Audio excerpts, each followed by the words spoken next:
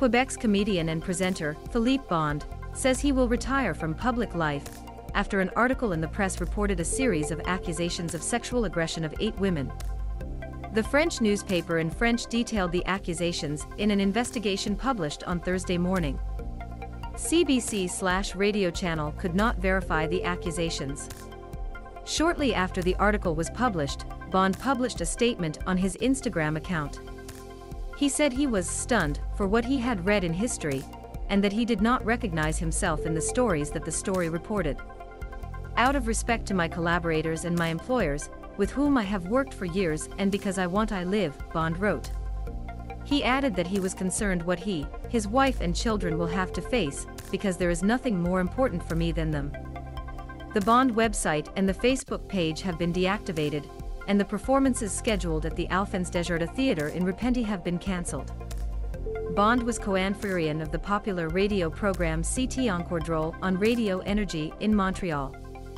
3 performances of his Merci's program. They were also scheduled to take place before the end of the year, but the promoter of the program, Evenco, said on Thursday afternoon that all his actions are cancelled. The places will communicate with ticket holders on reimbursements. Bond graduated from the École of Montréal Nationale de l'Higum in 2002. He began as a presenter at Radio Energy in Hull. He has appeared at several comedy festivals in the province since then. In May, Bond declared himself guilty of a driving charge with a blood alcohol level that exceeds the legal limit. Quebec François Legault Prime Minister reacted to the press's reports on Thursday. He said he didn't want to comment on Bond's specific case, but called him worrying. "I invite all the victims to introduce themselves," Legault said. "There is no space for this behavior in our society in 2022.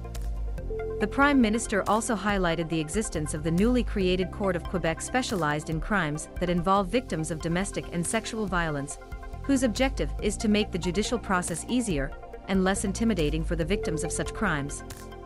Only for Laughs, the group that runs the very popular Montreal Comedy Festival, issued a statement on Thursday afternoon, saying that I wanted Heilig,